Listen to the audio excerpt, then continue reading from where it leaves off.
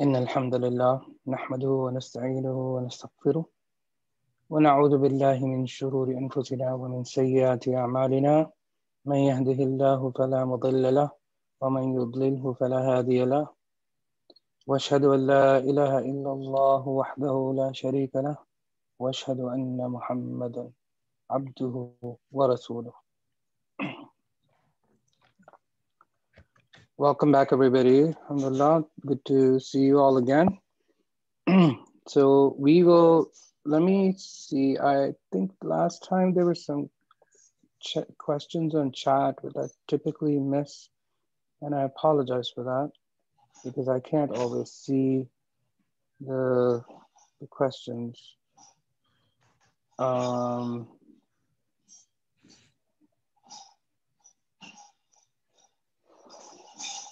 So somebody asked me, if you were on a plane, how would you know what time the prayer is? You estimate the prayer based on where you see the sun. You can lift up the window and you estimate the prayer, and that would be fine. So when you are about to start on a plane, let's say you did it after Dhuhr time or upon Dhuhr time, you pay Dhuhr, and then you estimate your flight travel distance and how long it would take you and what time it would be over there, your destination. So let's say you started your prayer at Dhuhr time, but you would reach there on Asr time a little bit after Asr, where you will be able to catch Asr. Then you can delay your Asr until then, or what you can do is on the plane, you would pray Dhuhr and Asr together too, and then Salam, and then two more for Asr and say Salam. So you could do that as well. You can combine your salawat. It will be easy for you if you do that. Okay, you're not allowed to combine the salah before you leave for the airport because you're not yet traveling, okay? But while you're traveling, you can combine your salah. Okay, does that answer that question, Fatma? Inshallah. And then how do you indicate to an imam whether they've made a mistake? If the imam has made a mistake, first of all, don't try to be distracting to the imam, because typically everybody, if a common surah is recited or something like that, everybody starts to comment. Only people in the first row are allowed to do that, first of all. But if you want to indicate to the imam, you can say Subhanallah. You can basically say things that are part of the prayer. You will say Subhanallah. For guys, they can use their voice, and for women, they can clap. Okay, just to kind of get attention, so that they don't use their voice. So this is for getting the imam's attention if you made a mistake? Yeah, getting the imam's attention to let them know that they made a mistake. And what if the girls and men's thing is separated and none of the men are... Then the women will not be able to do it. It would be the job of the men to let the imam know that he made the mistake. If nobody caught the mistake, then the prayer is accepted. No problem. If nobody figured it out. Any other questions on that?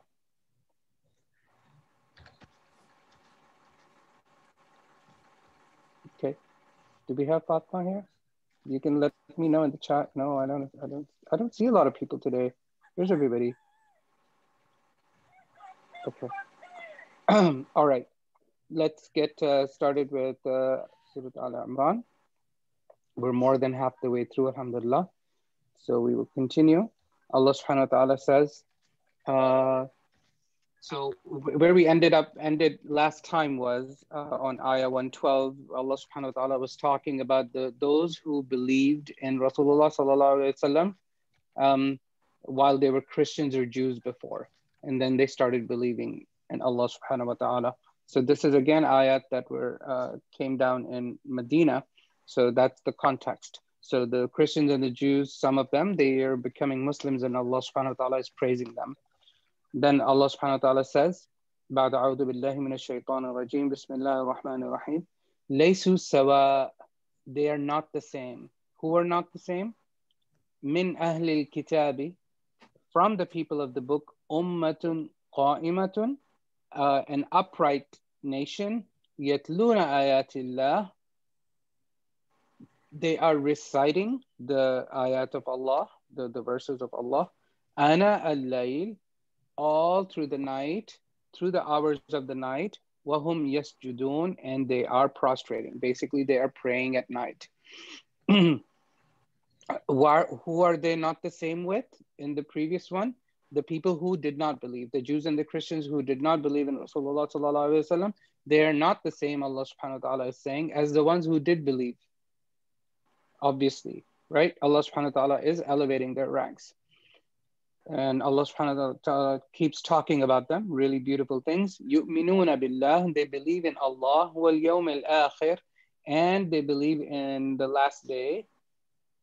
وَيَأْمُرُونَ بِالْمَعْرُوفِ, and they command to do what is good. وَيَنْهَوْنَ عَنِ الْمُنْكَرِ, and they forbid what is evil, and they command not to do what is evil. وَيُسَارِعُونَ فِي الْخَيْرَاتِ, and they make haste when it comes to doing good deeds. They try to do a lot of good deeds. وَأُولَٰئِكَ مِنَ الصَّالِحِينَ, and these are the people who are among the righteous. وَمَا يَفْعَلُوا مِنْ خَيْرٍ, Allah subhanahu wa ta'ala then makes a promise to everyone. وَمَا يَفْعَلُوا مِنْ خَيْرٍ, and whatever they do out of goodness of their heart, whatever good deed they do, however small, فَلَنْ يُكْفَرُوهُ, then it will never be denied for them, which means they will get the reward for the smallest good deed. وَاللَّهُ عَلِيمٌ بِالْمُتَّقِينَ, and Allah knows those who have fear of Him, those who are pious, those who are conscious of Allah subhanahu wa ta'ala. إِنَّ الَّذِينَ كَفَرُوا, as for those who disbelieve, لَن تُغْنِيَ عَنْهُمْ أَمْوَالُهُمْ وَلَا أَوْلَادُهُمْ مِنَ اللَّهِ شَيْئًا, their monies and their children are not going to benefit them. Basically, Allah subhanahu wa ta'ala, again, this is an often repeated phrase in the Quran, where Allah subhanahu wa ta'ala says that this dunya is not going to benefit you in any way. You can try to do whatever you want to please yourself or to please your whims and desires or to please the people that you have. But at the end of the day, if you don't have iman in Allah, then nothing will benefit you. وَأُولَٰئِكَ أَصْحَابُ النَّارِ, and these are the companions of the fire. هُمْ فِيهَا خَالِدُونَ, and they will be in the hellfire forever. Then Allah subhanahu wa ta'ala switches to another beautiful set of passages. We will cover a few of them today. Allah subhanahu wa ta'ala is talking about the importance of sadaqah, the importance of charity, the importance of almsgiving. Allah says, مَثَلُ مَا يُنْفِقُونَ فِي هَذِهِ الْحَيَاةِ الدُّنْيَا, the example of spending in this life, in this worldly life, كَمَثَلِ رِيحٍ, it is the example of a wind. فِيهَا صِرٌّ, it has frost in it. It is very, very cold. That wind is cold, so cold it's frosty wind. أَصَابَتْ حَرْثَ قَوْمٍ ظَلَمُوا أَنفُسَهُمْ, it strikes the people who have done wrong to themselves. فَأَهْلَكَتْ, and it destroys it. It destroys the harvest. It strikes the harvest of the people who have done wrong for themselves, and it destroys the harvest. وَمَا ظَلَمَهُمُ اللَّهُ, and Allah did not wrong them. وَلَكِنْ أَنفُسَهُمْ يَظْلِمُونَ, but it was themselves, they themselves did wrong to themselves. What does this mean? It means Allah subhanahu wa ta'ala here, this among the parables, some are easy to understand and some you have to put a little bit of thought in. Okay, Allah subhanahu wa ta'ala is saying in this dunya, you earn money, and from that money you kind of try to build things. It's like you putting in the seeds and then you wanting to reap a harvest. If using the farming analogy, you're trying to reap the harvest at the end of the day. But if you don't spend, if you don't pay forward, if you don't spend from what Allah subhanahu wa ta'ala has given you and your harvest, and you don't give that in charity, Allah subhanahu wa ta'ala is saying that it will be like a cold, frosty wind is going to come and destroy your harvest. Meaning it may physically not be destroyed, but the rewards of what you might get from that harvest will be obliterated. There will be no reward in it. Whatever you do and whatever you accomplish, if there is no spending in the way of Allah in whatever you accomplish, then it is for as if you didn't do it, you will get no reward. That's what it means. So if we read this again, you'll understand. Allah subhanahu wa ta'ala is saying, the example of spending in this world is like the example of a frosty wind, and it strikes the harvest of the people who did wrong to themselves, and it destroys the harvest. And Allah did not do wrong to them, but they wronged themselves. Because Allah subhanahu wa ta'ala is never unjust. He always does justice. And the people who did wrong, which means that Allah was not unjust that, you know, their crops were destroyed. It is their, even though they might think that whatever they're doing is for good for themselves and good for this dunya, they will not gain any reward, and there's going to be no benefit for them in the day of on the day of judgment. That's what it means. Any questions on that? Okay, so let's move on. Allah subhanahu wa ta'ala continues. Ya ayyuha alladhina amanu, la tattakhidhu bitanatan min dunikum. This is very similar to an ayah, set of ayat we already read. Allah subhanahu wa ta'ala is saying, do not take as close advisors and confidants from other than the believers. Ya ayyuha alladhina amanu, oh those of you believe, don't take friends and confidants from other than yourselves. La ya'lunakum khabala, because those who are not Muslims, those who are not believers, they will spare no effort to corrupt you. Okay? They don't have your interests in mind. Waddu ma'anittum, they love, they desire, and they love what distresses you. Okay, so this is again early Medina, and there are Jews and Christians and mushrikeen and everybody else out there. They're important people. They are wealthy people. They're established. So the Muslims would be looking up to them, right? We want to be like them. They talk so eloquently. They're so educated. They're so cultured. Remember, the Jews and the Christians were more cultured and educated because they had deen with them, right? Their own deen. It brought along with it culture and civilization. But the early Muslims were like Bedouins. They had nothing. They were a tribal society. They didn't really have much of a culture. So you're looking up to people who have a civilization.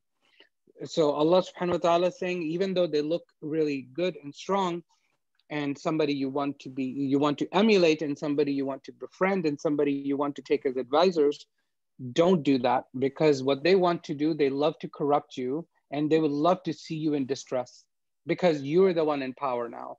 Even though the Muslims, they don't, they're looking up to the Jews and the Christians as cultured. The people who are in majority are Muslims, and Rasulullah sallallahu alaihi wasallam is now essentially the mayor of Medina, the default, right? So what the Jews and the Christians want is they're extremely jealous of Rasulullah sallallahu alaihi wasallam and the Muslims, and what they want is to distress them. Then Allah subhanahu wa ta'ala says, قَدْ بَدَتِ الْبَغْضَاءُ, their hatred has become apparent because they've already started to go against the Muslims, plot and plan against them. Some of their tactics are evident. قَدْ بَدَتِ الْبَغْضَاءُ مِنْ أَفْوَاهِهِمْ, you have seen hatred come out of their mouth because they are making satirical remarks. They're doing satire. They're poking fun at the Muslims. Then Allah says, وَمَا تُخْفِي صُدُورُهُمْ أَكْبَرُ, and you think that what they're saying is bad. What is inside their hearts, what they conceal inside their chests, is even worse, is even more. قَدْ بَيَّنَّا لَكُمُ الْآيَاتِ, we have made plain for you these signs in kuntum taqilun, so that you understand. So we can learn from this that we should always try to find our counsel in believing Muslims, people we trust, okay? And especially the ones who are believing Muslims and we trust, right? Both have to be taken that into account. And while we come across a lot of other people, we don't know. And if you sense a little bit of animosity, obviously you never want to take them as your friends, even though how beautiful their words might sound, even though how accomplished they might be. They don't have your interest in mind. They're only self-interested in themselves. Okay.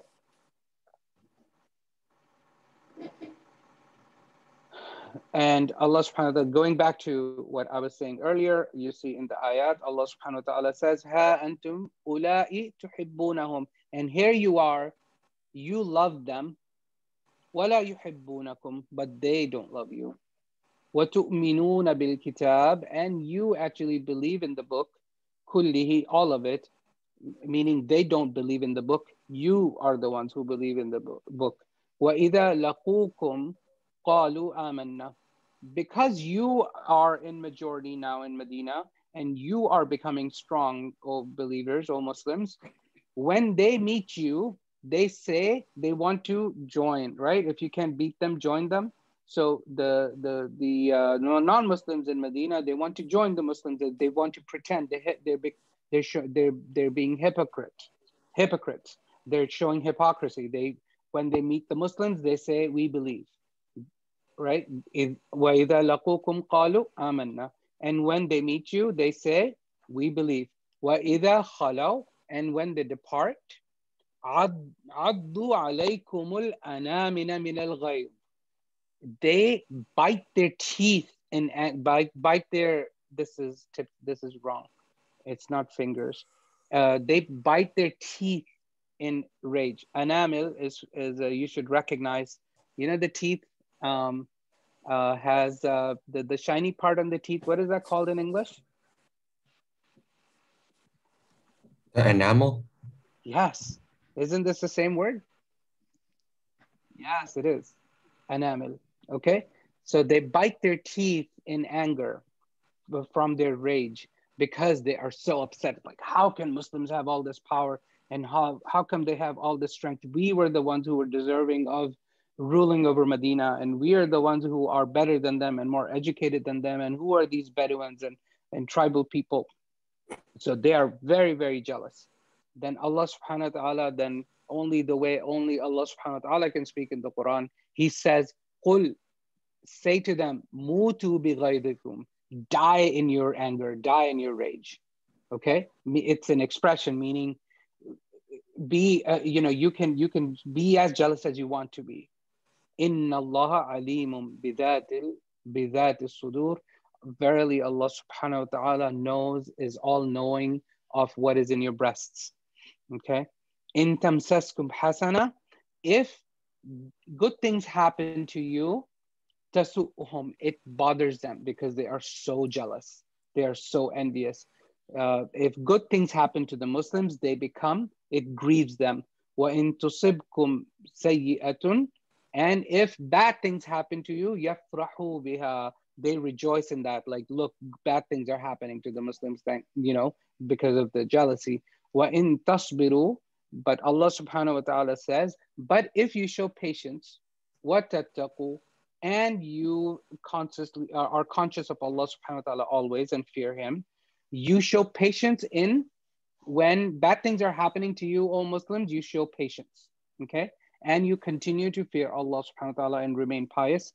La yadurrukum kaiduhum shay'a.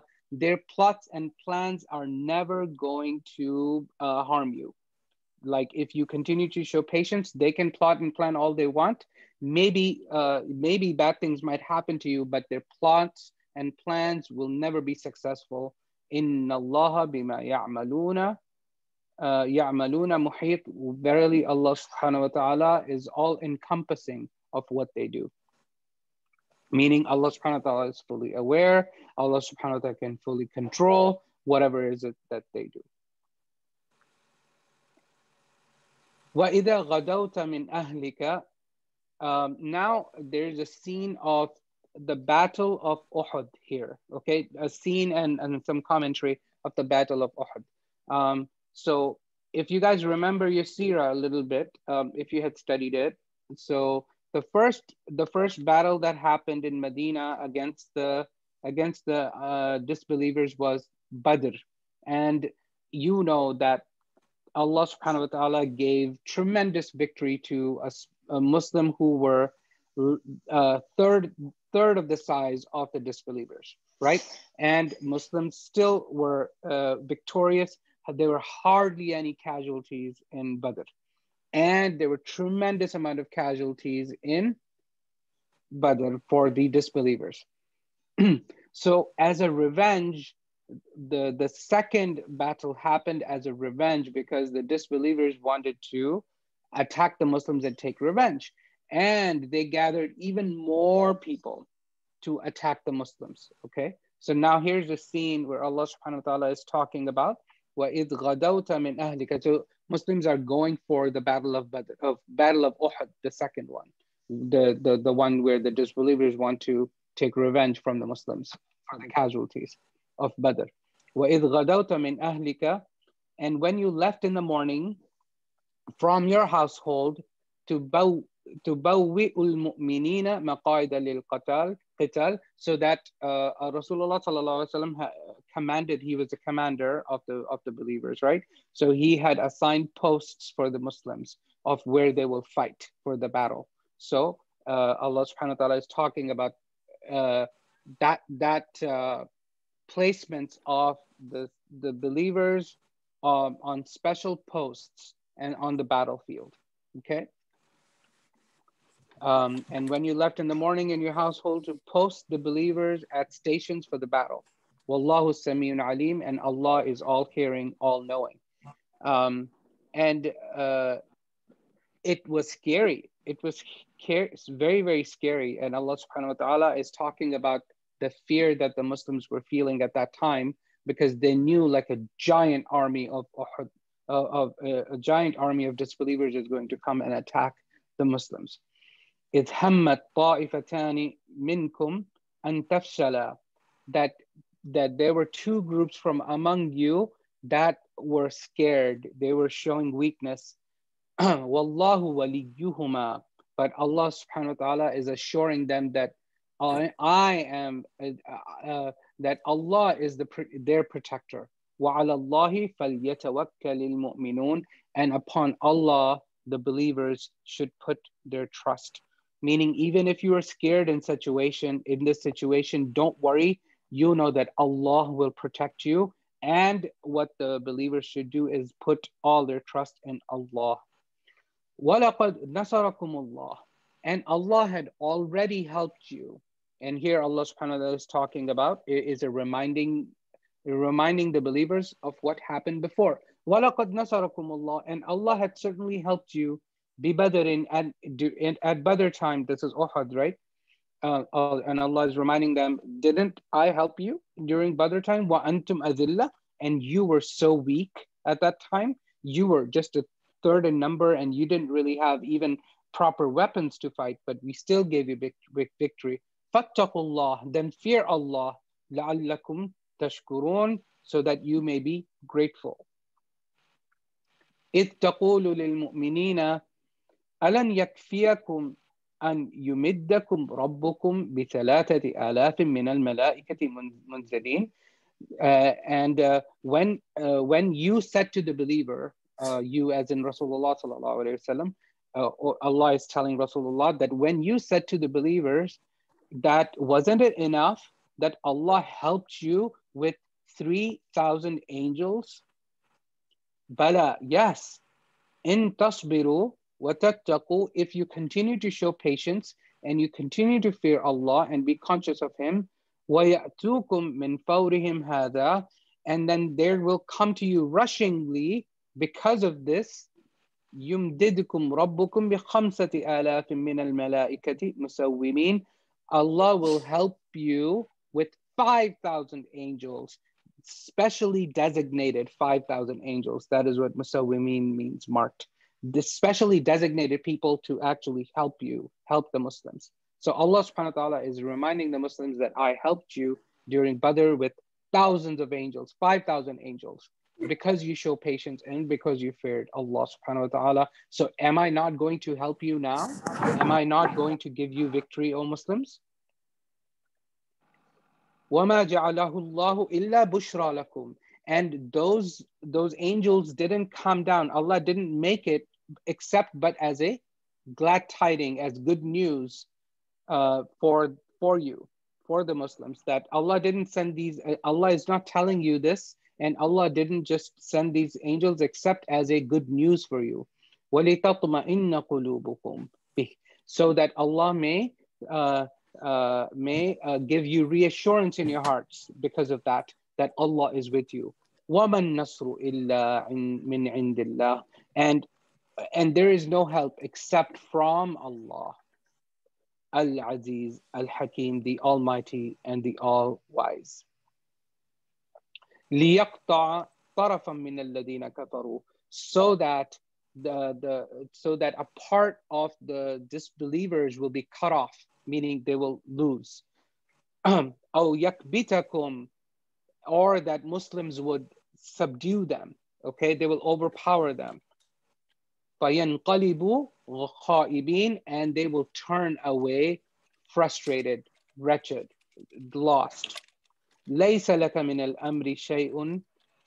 It is not for you, it is not your decision to make, O Muhammad sallallahu alaihi wasallam, because here's again a sign of the mercy that Allah had put in the heart of Rasulullah sallallahu alaihi wasallam, because he was very merciful. Even though he's fighting the disbelievers, he still had mercy for them, and he wanted to ask for their forgiveness, because Rasulullah sallallahu alaihi wasallam is rahmatul lil alamin. He's a mercy for all mankind.